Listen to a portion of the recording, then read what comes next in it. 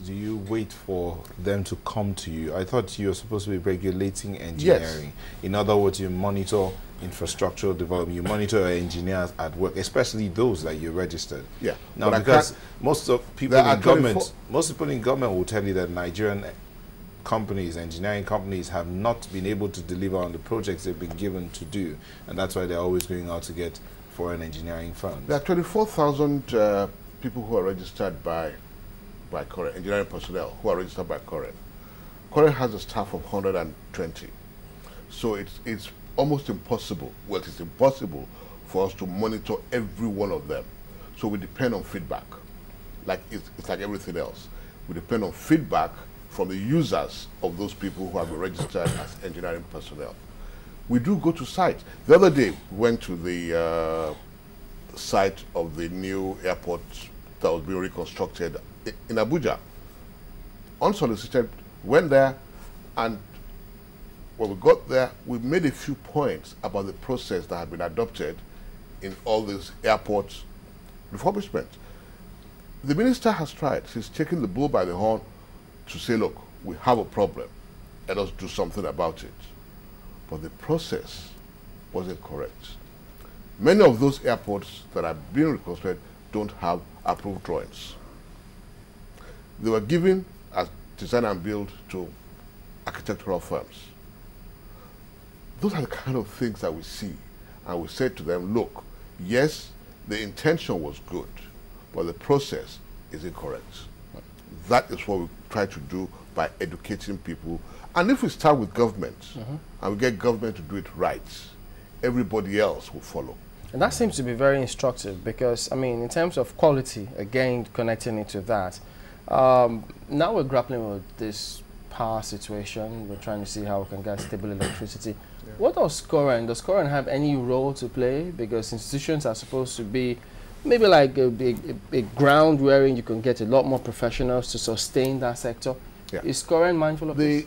Yes, we are. And what we can do and what we are doing is to ensure that the personnel who will man all these power plants when they're run, when they're completed, are properly trained. Now, next month, we're having a retreat where we're going to look at the quality of teaching that we're getting in our polytechnics. We've done a bit of a survey of the polytechnics and the technical colleges, and the result was rather sad. So we're going to sit down as a council and say, what can we do to improve that? Now, that will help the power situation. Because, again, there's no point building all these power plants and new transmission lines if you don't have the qualified personnel who will maintain them. You know, how good, it brings us to the question, how good are our engineers?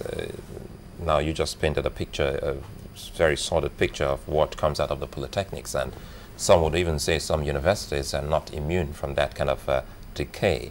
But if we have a policy in Nigeria, which we understand exists, that tells us we must patronize local engineers, local content initiative and ideas first before we actually sought expertise from outside. How much of an expert do we have in a country that can actually fix some of these things? We talk about developments. We don't have enough. We definitely don't have enough. If we were to do all the things that we needed to do in this country to leapfrog our development, we would need 10 times as many engineering personnel as we have now. But it's not peculiar to engineering. It's everywhere else. We don't have enough doctors, we don't have enough lawyers, we don't have enough anything.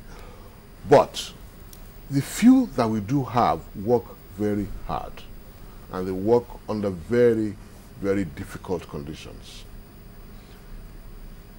If you are in charge of a road, Lagos-Ibadan road, or you are the Ministry of Works engineer in charge, and you get a budget of 1 million naira a year to maintain that road, what can you do with it?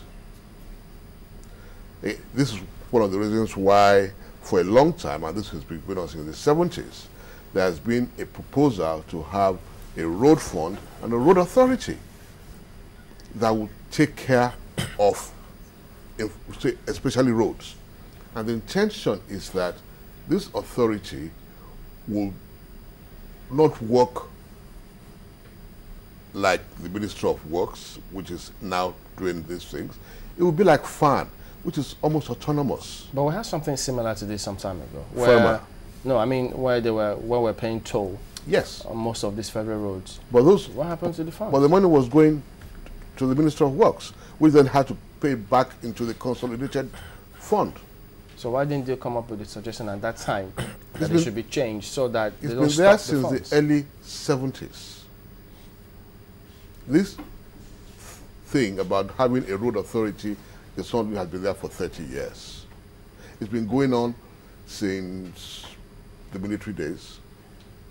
I think in something like 2009, then President Obasanjo, I think it was, actually was going to sign the authority to set this thing up. Somehow it didn't happen. That was when FERMA was set up as a temporary measure pending the establishment of this road authority and the road fund. You know, there's Chamberlain. There's this talk.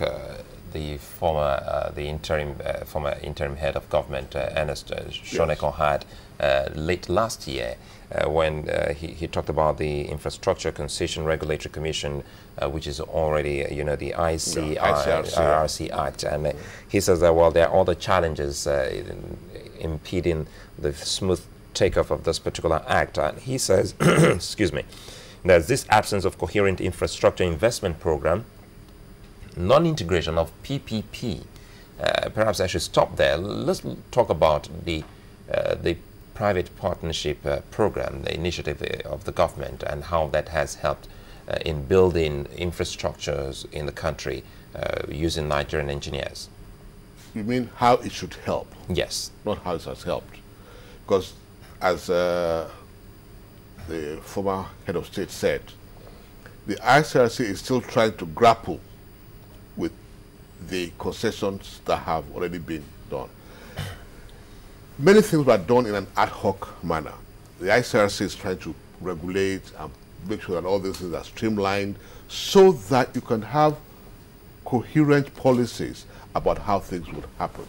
It is only after you have this coherent policy that you can begin to invite people to partner with you.